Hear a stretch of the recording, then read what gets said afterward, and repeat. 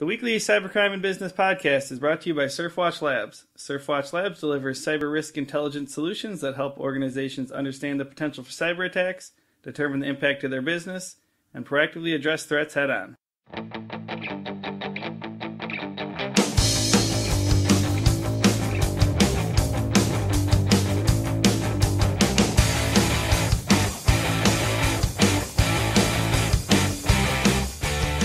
Hey everyone out there, today is Friday, July 10th, 2015. I am Jeff Peters, Surfwatch Labs editor. I'm here with Matt Leifus, Surfwatch Labs writer, and Michael Fell, Surfwatch Labs cyber risk intelligence analyst. A little bit later, after the latest news and our discussion, we have an interview with Curt Wilson. Curt is the senior research analyst with Arbor Networks, and he recently wrote a post about some stuff going on the dark web and some cybercrime tools that cybercrime actors are using there. So we chat about the dark web and those tools and kind of how the cybercrime as a service model works. So that's coming up in a little bit, but first I'll throw it over to you, Matt, for the top cyber headlines from the past week.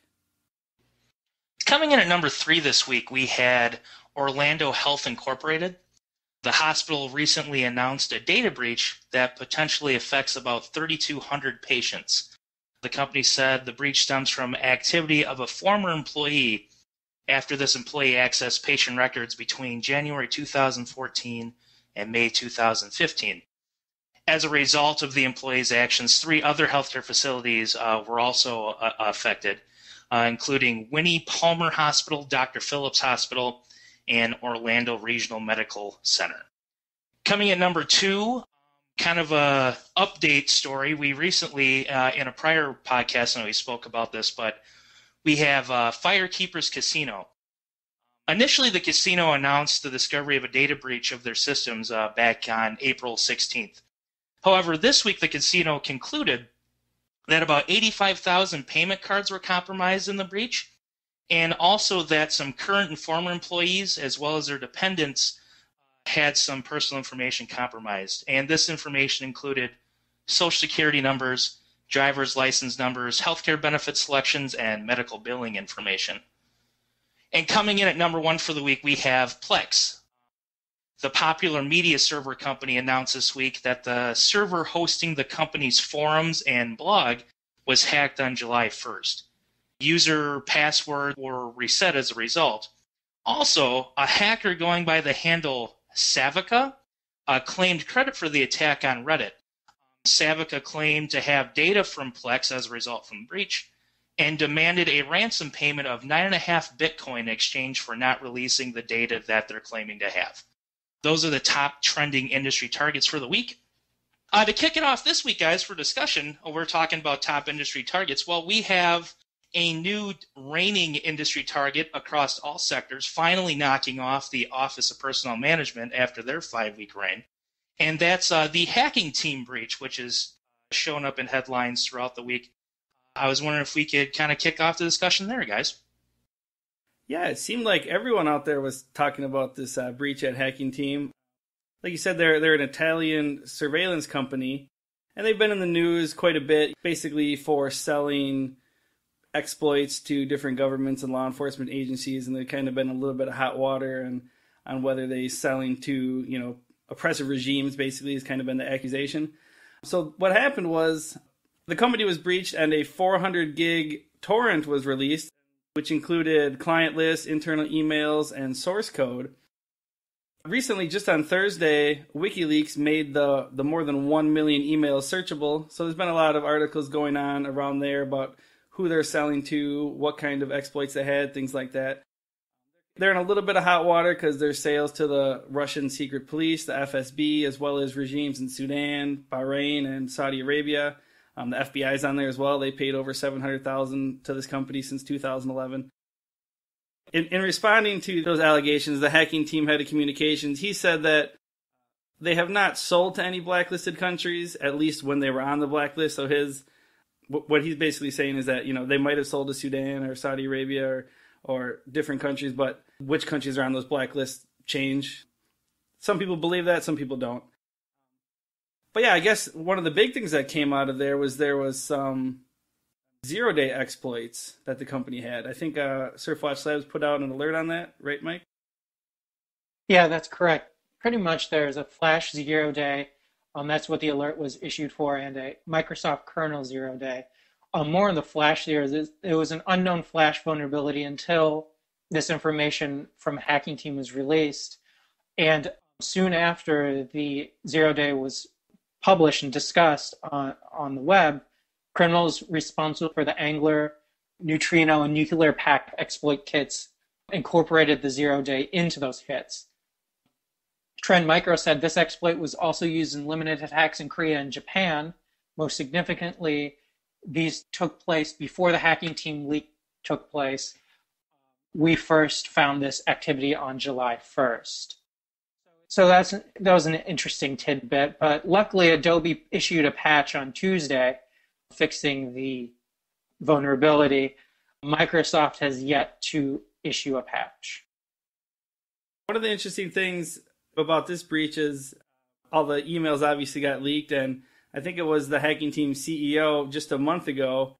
He sent the email to his employees basically saying, imagine this, a leak on WikiLeaks showing you explaining the evilest technology on Earth. And he basically goes on to say that we would be demonized by our dearest friends.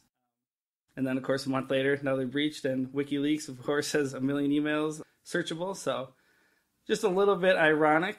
And some people are speculating whether the company's even going to survive, but I guess we'll kind of have to wait and see how that plays out. They did say that they are going to continue on. So I guess I'm assuming it'd be a wait and see sort of game. But it's been a pretty busy week of news. There's been a lot of crazy stories. Obviously, this hacking team one's sort of the biggest one at the moment. But there's also a story about German missiles being hacked, right, Matt? Yeah, and this is a really interesting story. It kind of goes along the lines. Sometimes we talk about fear-mongering and things like that, but this sounded like it could be a legitimate threat. A German missile system stationed on the Turkish-Syrian border was reportedly hacked by a foreign source and carried out what's being called unexplained commands. A German magazine suggests hackers may have gained access to the missile system through a computer chip which guides the missiles, or through a real-time information exchange which allows the missiles to communicate with their control system, likely with the goal of remotely operating the missile or stealing data. Now, guys, obviously I'm of the opinion where, we're talking about the potential takeover of a missile. Now, I mean, it didn't say, it's unexplained like what the command was or anything, but we're talking about a hacker taking over a missile. That's pretty scary, intense, and probably should be taken seriously. What do you guys think of that? A spokesman came out and said that an attack is extremely unlikely, and also in terms of actually launching a missile, the goal they were speculating was, of remotely operating the missile or of stealing data, but in terms of actually, launching a missile and, trying to kill somebody or start a war or something, I'm not super knowledgeable on how that works, but I know from what I've read, there's usually you got to have a couple people with different codes and stuff as well. So even if, a hacker were able to get into the system, they wouldn't be able to likely do anything too crazy, at least from what I've read. But then I've also read other people who this week have been saying that it's possible that there's a lot more stuff like this that goes on. It just doesn't really make the news because obviously with the security implications, people aren't going to run to CNN and tell everyone all about it. So yeah, it's definitely worrisome, but I don't think, we got to worry about someone necessarily launching a missile and starting something. Whether it's possible or not remains to be seen. I still take it seriously. But then we have news.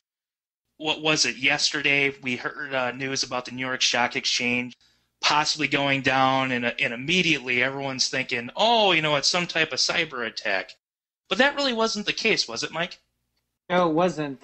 What ended up happening with the New York Stock Exchange is that the night prior, they pushed an update, and the update didn't take well, and shut down trading starting in the late morning on Wednesday. In addition, we had United Airlines, which had to ground flights in the morning for about 2 hours. The reason behind the grounding was that there was a router failure in one of United Airlines networks, but a lot of the concern that was during media reports was like, is this a cyber attack? I think it's just the sign of the times that we live in. We just have these knee-jerky reactions now. I think if there's any sort of technical difficulty, everyone's first assumption is that it's a cyber attack. Well, everyone needs to just slow down. Maybe it is, maybe it isn't. You have to look at data and information. And what is the reasoning behind this technical difficulty? Is it an attack? Is it something malicious? Or is it a big oops?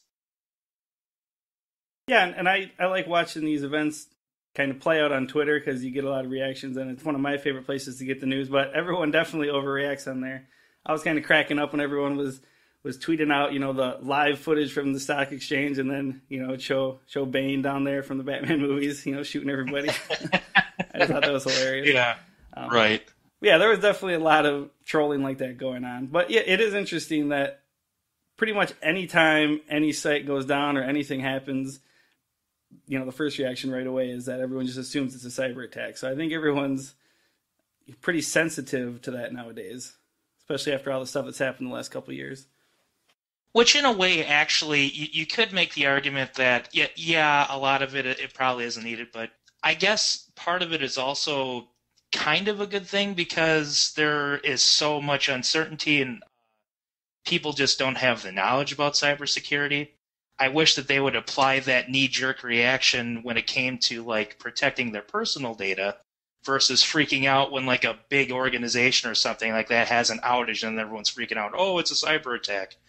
But at least I don't know. Maybe at least that there's a little bit more public knowledge of that these things can happen. That can't be a complete bad thing. Yeah, and like I said, there was just a whole lot of news stories this week.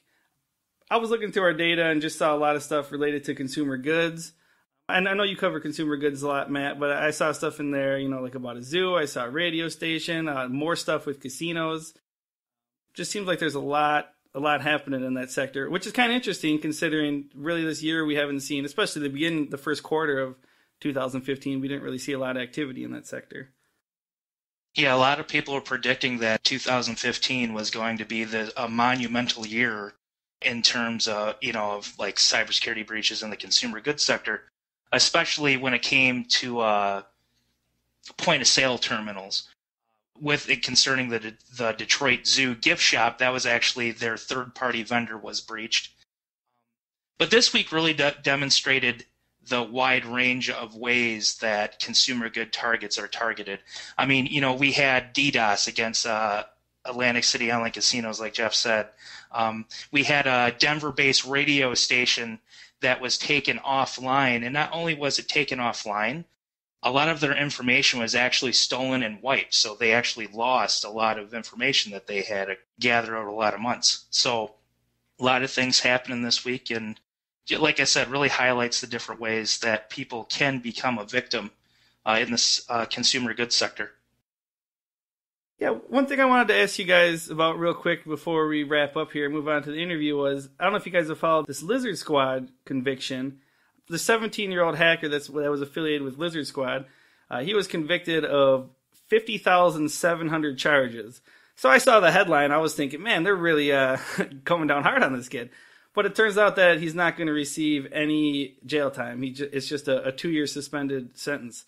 So a lot of people are talking about that and, whether that's a fair sentence or not. So since that was one of the bigger stories really since Christmas, everyone's been talking about Lizard Squad. Wondering if you guys had any thoughts on that. And the kid, and he's just a teenager, correct? Yeah, he's 17 years old, at least according to the article I read. Well, I mean, I think you have to look at this from perspective. In this country, we have this easy solution of just throwing everyone in prison. And sometimes it's detrimental to, it costs money to put people into prison. It costs hundreds of millions of dollars to maintain these prisons, U.S. prison system. But I think in Scandinavia, they have a different sort of outlook on it, I guess you can say. I think there's a country-to-country sort of, you have to look at it from the Finnish point of view. He is a nonviolent offender. He probably won't be able to touch a computer until he's 21. And there's probably no point of really putting this kid in prison, since especially he's a minor. And you never know. I don't know. I think it's just a matter of perspective. You have to step back as American. You have to step back and kind of look at the way people in other countries view crime and punishment. That's a good point, Mike. One thing, and obviously I'm sure none of us are experts in how they conduct the law in Finland, which is where a lot of this carried out. But do you think the punishment would have been more severe had he been 18 and an adult? Yeah, so I live in Wisconsin, and here there was a pretty big story. I think it was in late 2013. But a 38-year-old man was sentenced to 2 years of federal probation and a fine of $183,000 for taking part in a DDoS attack that was organized by Anonymous. I believe in that story, like, it was just for 60 seconds. You know, he launched like a low orbit ion cannon, one of the tools that a lot of these hacktivists use. And, you know, so it just seems so haphazard how these sentences get handed down. You know, one case, you got this guy getting fined nearly $200,000 for taking part in this. And then you have this Lizard Squad case where I believe that he was fined like less than $10,000 and, you know, just the 2-year suspended sentence. On Twitter, Lizard Squad tweeted after the news of the sentencing came out. They said, all the people that said we would rot in prison don't want to comprehend what we've been saying since the beginning. We have free passes. So pretty much that's what Lizard Squad's been saying, is that, you know, they're not 18, they have free passes, they can just do whatever the heck they want. So I guess, you know, it's a tough situation when you're talking about minors. So moving on, we got a really quick cyber tip of the week. We were talking a lot about the hacking team breach earlier, and we've talked on this podcast quite a bit about using good passwords, and it's one of those messages that you hear everyone saying again and again and again, and you almost get sick of repeating it and hearing it. So it was kind of interesting that here we have this supposedly sophisticated hacking company that's developing these zero-day exploits and stuff, and according to reports, one of their security engineers, he used the password with a 0 across all systems, according to some of the leaked documents. And some of the other passwords they used were password with a 4 instead of an A. Another reason to point out, especially for businesses, that obviously if you have these hacking companies that can't go through the trouble of developing strong passwords, there's a good chance that your employees might not be using good password habits as well. Now we'll move on to our interview with Curt Wilson. He's the senior research analyst with Arbor Networks, and we chat about the dark web and some research that he did on some of the cybercrime tools that you can find there, particularly related to DDoS attacks.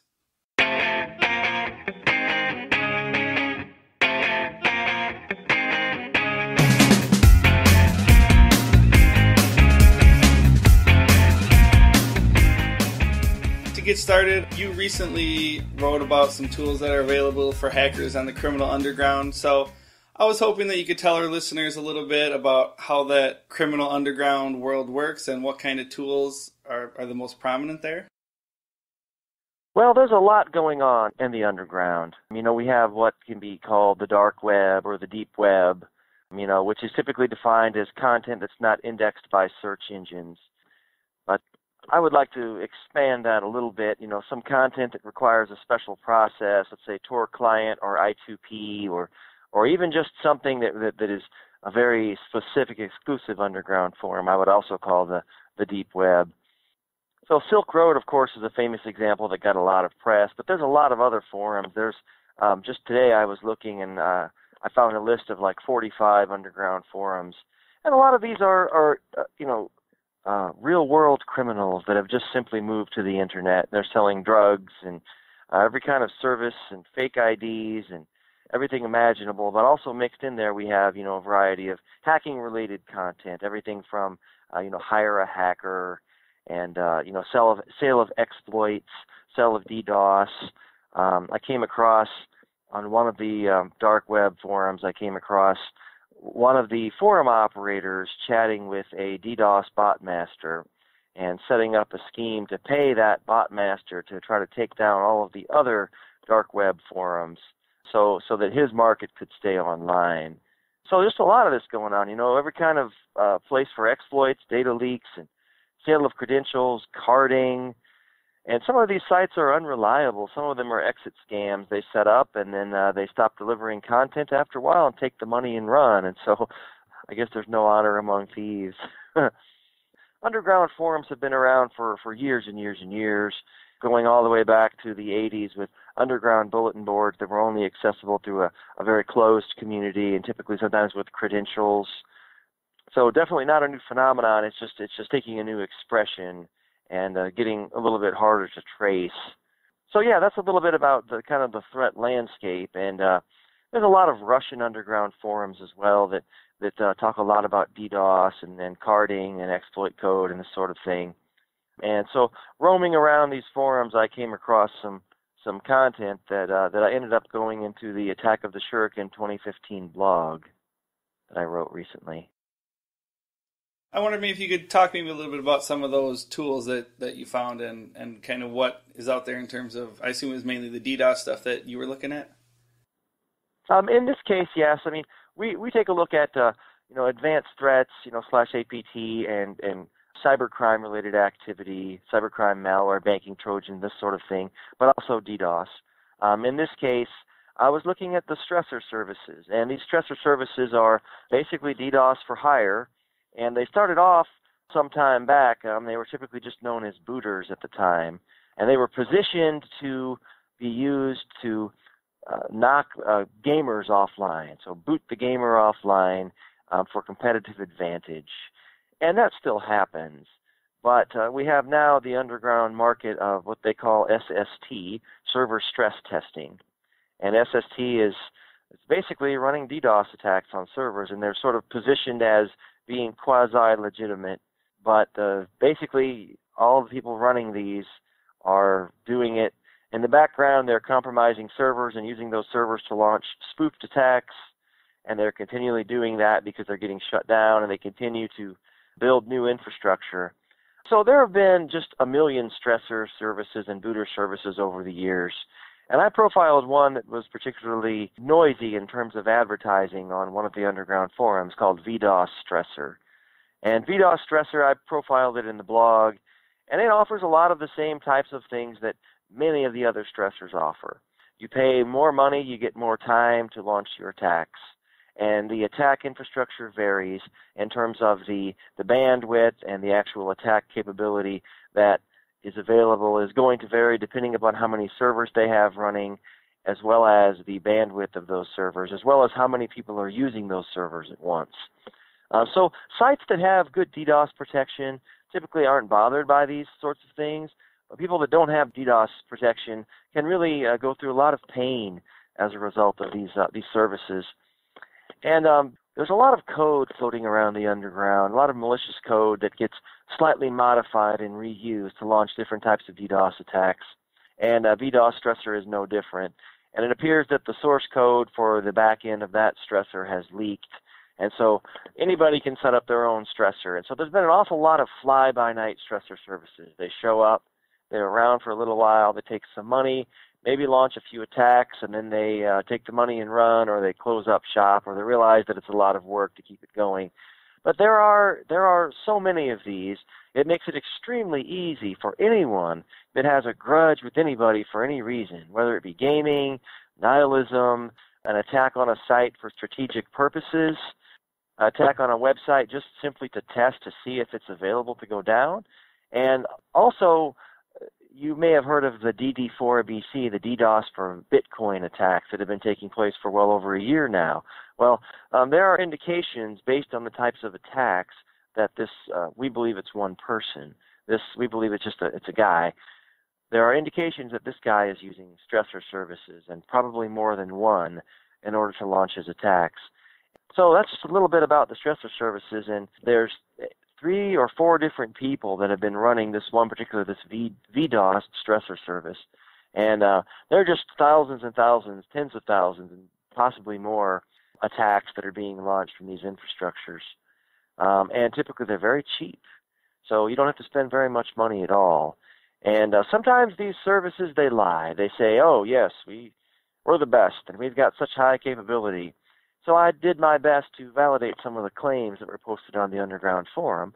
And as a result of taking a look at our Atlas infrastructure, I was able to validate that some of the attacks that they launched were actually true, and the bandwidth actually matched what they claimed. So definitely some substantial attack capability here. And it's just so easy. It's really all just point and click.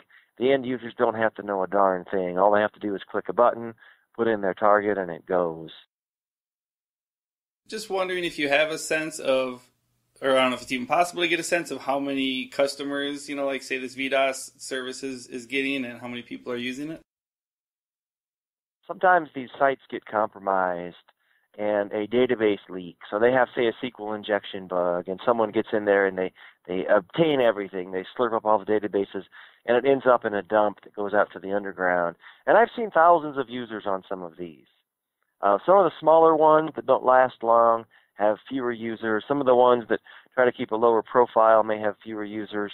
But typically thousands of users is what I'm seeing for the ones that are prominent and the ones that are advertising a lot. Yeah, and a lot's been written about, the cybercrime as a service model and how it's closing the gap between the sophisticated and the more unsophisticated attackers. For example, like you said, I can buy an exploit kit, I can buy the infrastructure to deliver it. Is that something that you guys are seeing on the DDoS side as well, where basically attackers without a lot of skill are able to perform these big attacks, or is there still, do you think, a gap between those massive attacks that we see and kind of everything else? Well, there's a lot of attack activity that comes from what I would call script kiddies or aggravated gamers. But the Lizard Squad recently, they launched, 400 gigs, or I'd actually have to go check my records, but they launched some really pretty powerful damaging attacks, and they had their own stressor services, and they were leveraging hacked home routers for this, as well as probably other infrastructure as well. So it's a big mix. I think that the intent, people that are using these booter and stressor services, they're not necessarily as gung-ho as, say, some of the hacktivist types of attacks. Like, for instance, back in 2012, 2013, the Operation Ababil attacks using infrastructure that we called Brobot. Those are very ideologically motivated. And some of the back-end code that they were using that was written in PHP and deployed on high-end servers with high bandwidth. That is very similar to the model of a stressor or a booter. And they didn't have a convenient and friendly web front end that we know of. They may have had one that we just didn't see somewhere, but very similar in style. Just there was a difference in intent and a different intensity of attack. So, for instance, on the stressor services, you're not necessarily going to have. After a while, someone's just going to give up if they're not really very motivated. So the script kiddies and whatnot, those that only have the skills to click a few buttons, and if a site has protection, they'll probably just leave it and move on. Now, sometimes they might try to adapt, but a more targeted threat actor, such as the guys that were doing the Operation Ababil attacks, they will analyze the defenses and they will work around the defenses. So there's definitely a different class of attackers, but as far as this becoming easy and accessible and whatnot, yeah, it's really a piece of cake. I mean, you get in, you pay a little bit of money, and you can launch attacks. And people can build their own. All of this code has leaked as well, so it doesn't take that much for someone to go out and build their own. It doesn't take very long on the underground forums to find servers that can be used to launch spoofed attacks, and before you know it, you have people that have very little skill that are launching amplification reflection attacks that can be quite damaging on unprepared targets and cause a lot of collateral damage. One thing I'm wondering is if these tools are really changing in any significant way over time, or are they kind of the same as they were, say, a year ago? Yes, there have been some changes. Often what I'm seeing are slight modifications to existing code. So, for instance, there's attack code out there that does a spoofed SYN flood. So attackers will take it, they will modify a few bits, they will modify a little bit, and they will hope that that modification is enough to get around various defenses. And in some cases it might be. But a lot of times it's just continues to be more noise for sites that have adequate defense. Some attackers do try to innovate. They are trying to do some new things. But generally speaking, the crude DDoS attacks still work fairly well. And the high volumetric floods from the amplification and reflection attacks still work quite well for any unprepared target and with a lot of collateral damage. So there is some innovation. The innovation is often overhyped in the underground. Wow, look at our great new cool attack tool. We'll call it, the flaming skull of death or something. but it turns out that it's just a slight modification to existing code. So if you're looking at the attack on the wire, there's a very tiny, subtle change. And otherwise, the attack traffic is very similar. And you have attackers trying to innovate in terms of they'll set up scripts to make it easier to target specific services or specific types of servers that listen on, say, port X. They will modify the scripts, and they will offer, okay, we're going to flood service X now. And then the miscreant that's bought the services simply has to click on a box, and an amplification reflection flood then is launched towards that service. And the people that are running these underground services will then posit that as a new attack type. And all it really is the same attack type aimed in a slightly different way. So there is some innovation, but not a whole lot. And having worked with computer security for many years, I've seen a lot of advisories over time. I see advisories for, say, like Cisco gear, for instance, or other routing infrastructure. And there's some sort of denial of service bug that's found in their software. Some specific type of crafted packet in some sequence will bring that gear down. And I keep waiting for DDoS threat actors to latch on to these sorts of things. But the reality is that in order to get at bugs like that, they would have to reverse engineer like Cisco iOS updates, for instance. And that's a lot of work. And so most of these people are still getting return on investment from the same crude attacks that have been around for many, many, many years. So they don't need to innovate. So anyway, to sum it up, yes, there have been some innovations. The innovations often tend to be incremental. Every now and then something new and big does come along. And typically, like for instance, there was an attack called HashDOS. And then many years back there was Slow Loris and different types of attacks. And after they come along and become popular, they will soon be integrated into these stressor services. So attacks come along, some researcher finds a new attack. If the attack is meaningful, the people running the stressor services will then integrate that into their toolkits. So innovation happens in that way as well. So say a security researcher finds a new problem, and we can expect that to show up too if it has any substantiability to it. Yeah, that's pretty much all the questions that I have, unless there's anything else you wanted to touch on. Well, what I find interesting is that this article has focused on DDoS services in particular, but there's just a whole, corrupt criminal underground marketplace, and there's a lot of, overlap between, malicious infrastructure. So you've got people that are running spam bots and people that are using exploit kits, and you've got some DDoS activity taking place on some of the same types of bulletproof hosting services.